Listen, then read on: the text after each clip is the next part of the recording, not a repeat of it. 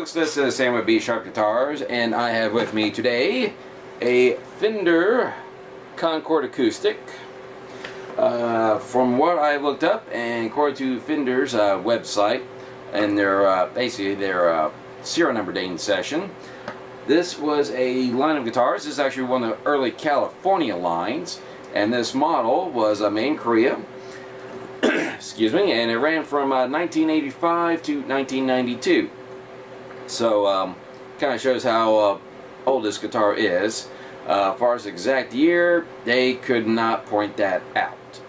But I have to say, for something that is probably almost 30 years old, it's actually in really solid shape. Just a few small dings, nothing really major unless you put it right up close to your eyeball. I'm not getting any fretting issues.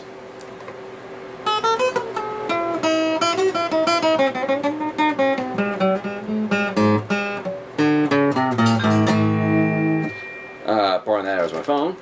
So no issues right there. So whatever a previous owner or set of owners would have, they've done a really good job at taking good care of it. So kudos to them. And really, even though it's like a discontinued model and expecting something like this to be collectible or high-end, it's generally not all that expensive. Like I said, it's made in Korea. I think this is made to be like a beginner's model to, you know, kind of go on up, maybe like a pro level. I mean, it sounds really good, sounds nice. I mean, if I was playing acoustic guitar, I would have no shame in playing it, you know, even when I was at, you know, filling up arenas or not. Because it's still a pretty good guitar. And I'm not complaining. Of course, you know, some people might be, you know, the Fender headstock, you know, it's just one of those, you think it's really gaudy, or, hey, it looks awesome, and, hey, it's part of Fender. So that's just a matter of personal taste. Really not much else to go over. It does come in a hard shell case, so, I guess that kind of played a role in its rather good condition for its age. And does have a spruce top. Spruce top. Get a little tongue twisted there. And the sides are what they called NATO.